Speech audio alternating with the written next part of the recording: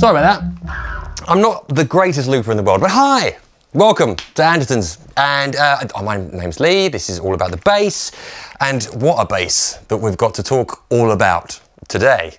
You might recognise the shape, you might recognise the name up there.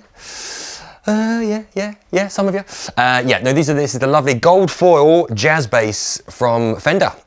And as you can see, there's something new going on down here, which we'll talk about. But some lovely appointments. This is a Mexican-made instrument, standard construction, so alder body, maple neck, that you normally find with most jazzes and P basses, as we'll get onto. Ebony fretboard on this, which is a nice little sort of premium appointment that you don't normally find. It's normally either rosewood maple or Indian laurel, something like that.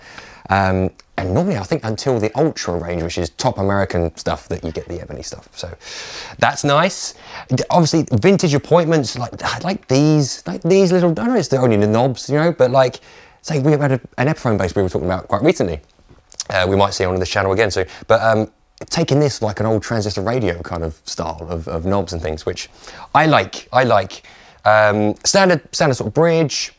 These lovely little tulip headstock tuning pegs, which are again classic to the 60s Fenders, but they put that on here. I'm pretty sure that these used to be the reverse tuners, but don't worry about that. So they work as normal. So don't think about that.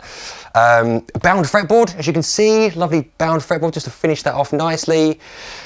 Obviously, tortoiseshell scratch plate, which actually I've just noticed as well is kind of built in instead of having the control plate like on a normal jazz like this. It's actually built into the scratch plate, which is quite a nice little feature. Access to the truss rod under there, although I will be honest, that's not a lot of room. So proper vintage reissue, you're gonna have to take the neck off, possibly. So if that's something that freaks you out, then I don't blame you. But find a very good guitar tech like Gavin that's here, and they'll be able to sort that out for you if you ever needed setup. But that's one thing I have just noticed. They've started well, they've given you an access point, but not enough room to get to it. So there we go, just a little feature I've seen there. So the main thing to shout about is this gold foil pickup, which is a single coil pickup, not to get confused with actual gold foil pickups, which are a little bit differently designed, but this is a single coil in a gold foil housing. So it's going to give you a slightly different variation of tone, obviously, with this. So, and as you've noticed, there's not two of them like you'd normally get on a jazz, there's just the one. Just the uno. So one volume, one tone, nice and simple. So I think that's enough waffling from me. I'm going to play the thing, and then I'm going to compare it to what you get out of a standard P bass and jazz bass in the player range as well, just so you can get an idea. I'll probably just do the neck pickup on the jazz as well, instead of getting too complicated, because that's where the most comparison is going to be. So this is the gold foil jazz. Let me show you what we got.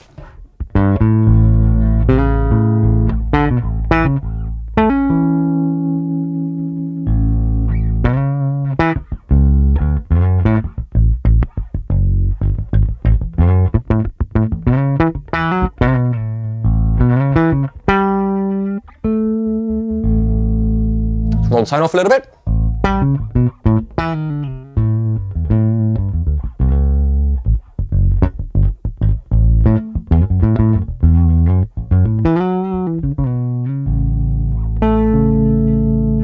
And tone completely off.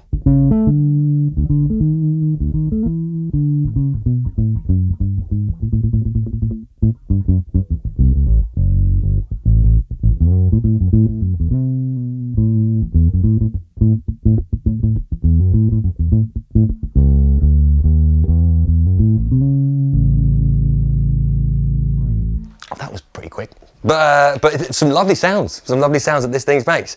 Obviously, yeah, quite kind of like a P bass, you know, as in just one pickup, but it doesn't sound like a P bass to me. It sounds slightly different, but we'll put that to a test. And just before I do that, I should mention that most of the Player series is coming along with this satin finish now on the back of the neck instead of gloss. So you've got gloss body, satin back of the neck, which does feel, it just feels more worn in and more played in. So that's a nice little feature. So you'll have all that on these as well. Yeah, if you fancy one of those. But let me swap over to a P bass. 2 secs.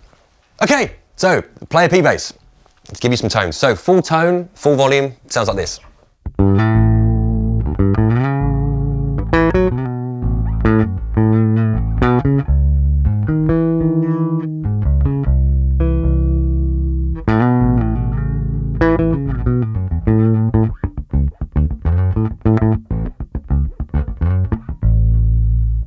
Half tone.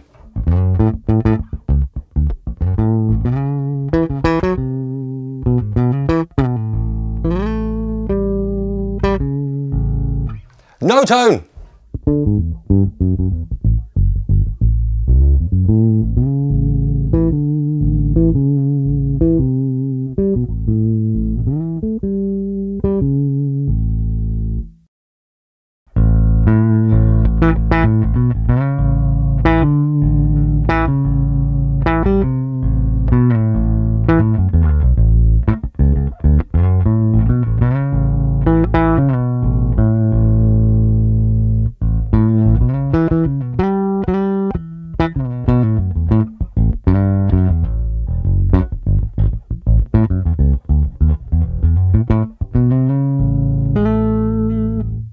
Tone off.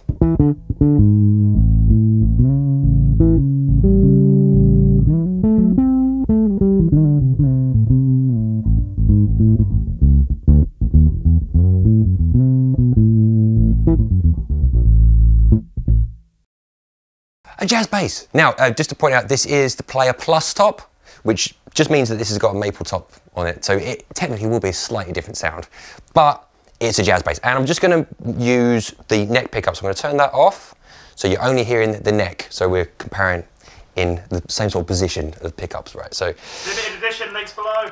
Yes, there we go. Limited edition, links below. There we go.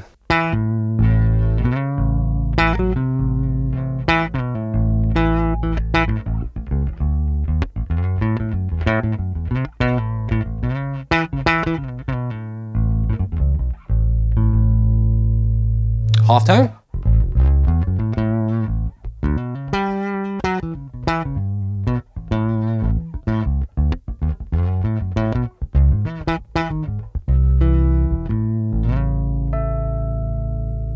And tone off.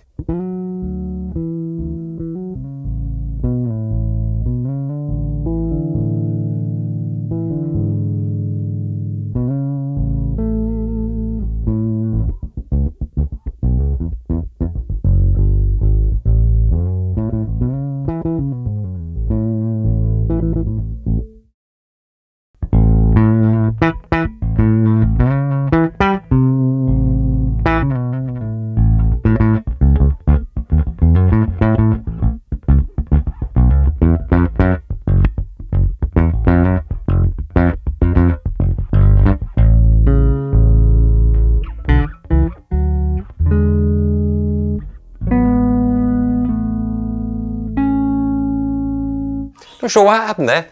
Anyway, right, so this is doing something different, right? I mean, hopefully you can hear with me. Like I say, I'm a bit of a jazz bass Fender nut, so maybe I'm hearing things, you know, slightly amplified in my ears, but I can really feel that this is doing something different. Yes.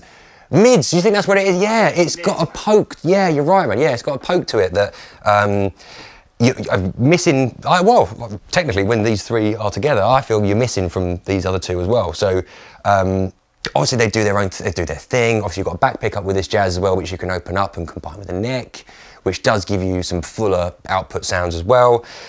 But you know, there's loads of those. There's one way to look at it. There's loads of jazz basses with two pickups. This is pretty unique, and I say I'm sort of slowly warming to this, and it's definitely got a mid punch to it, which I'm not too sure if it's all the pickup or if this ebony is adding some sort of punch there to it, but because otherwise, pretty standard. Say alder, maple, it's generally what you get on most Fender guitars and basses. So. It's cool, it's cool, you know, it does something different and it's in the range, so it definitely stands out. So there we are, you know, let us know what you think. Please, you know, let us know what you think of the idea. If you get a chance to play one, if you can come down here, do that, that'd be brilliant. And let us know your thoughts. Is it something that you think that should be belonging in the current range? So there we are. I'll play something to see you out, but it won't be that long. I'll leave you, love you and leave you to the rest of your day. So yeah, please join us again, subscribe, like, more bass videos up there or up there if you want to stick around. But otherwise, we'll see you very soon for more on All About the Bass. Ta-ta!